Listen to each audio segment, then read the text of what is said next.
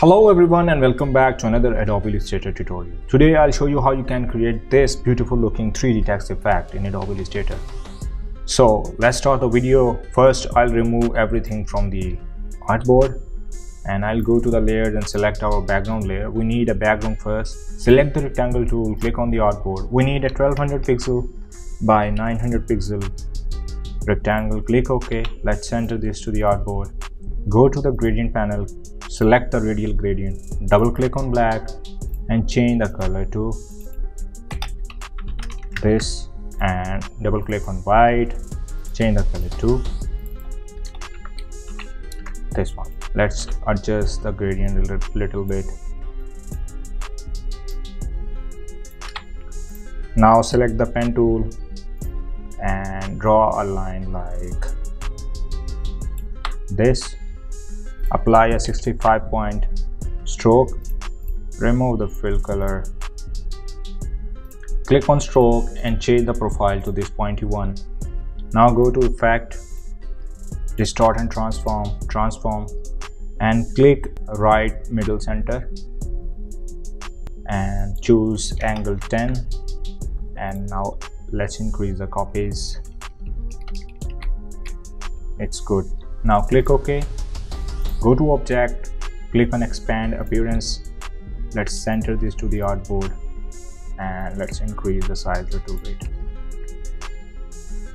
Change the color. Let's go to gradient panel and select the radial gradient.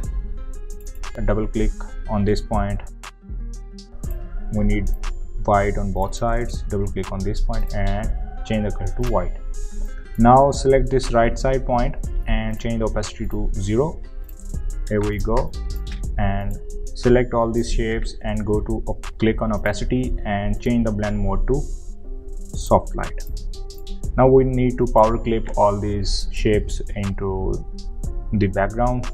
For that I'll select our background and copy it by pressing Ctrl C and then paste it by pressing Ctrl V.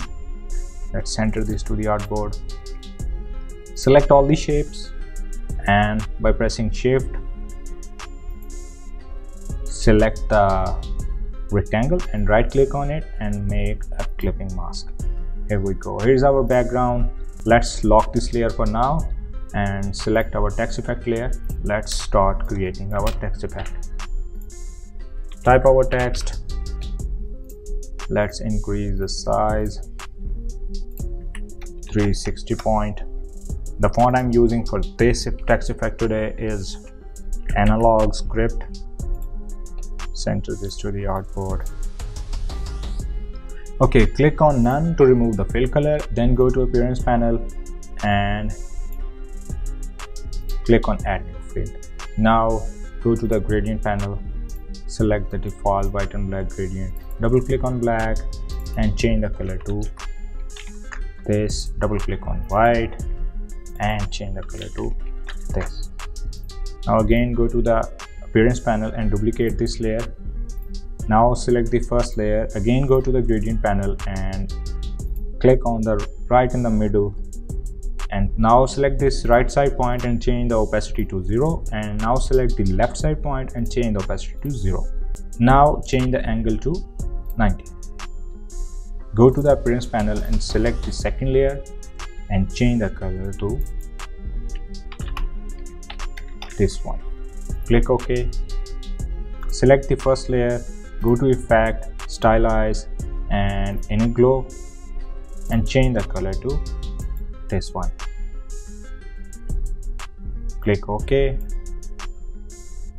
Remember these settings: opacity 50% and blur 8 pixels. Click OK. Now select the second layer and duplicate this, change the color to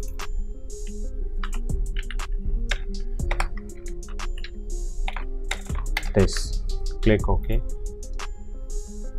Now go to effect, path and offset path, apply a 4 pixel offset path, change the joints to round and click OK.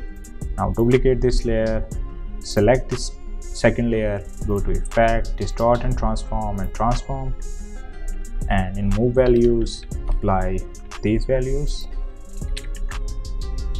Now click OK. For this layer I'll go to the toolbar and select our eyedropper tool and click on this gradient. I'll provide the link of all these swatches in the description so you can download all these swatches. Now select this layer and duplicate this and change the color to this. Click OK. Go to Effect, Distort and Transform, and now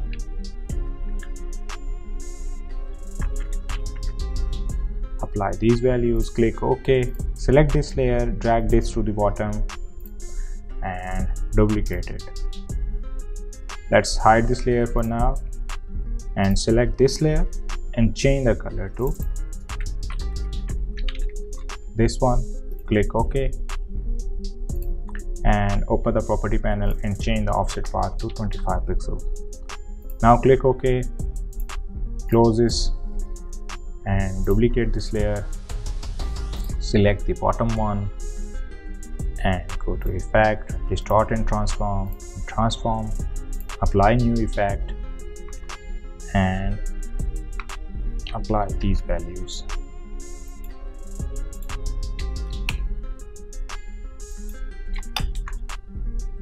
Now click OK. For this second layer, I'll again go to the toolbar and select our eyedropper tool and apply this color.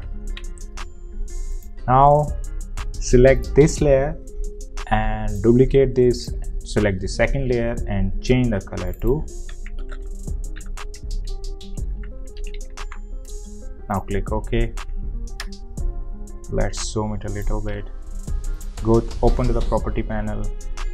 Click on the transform and change the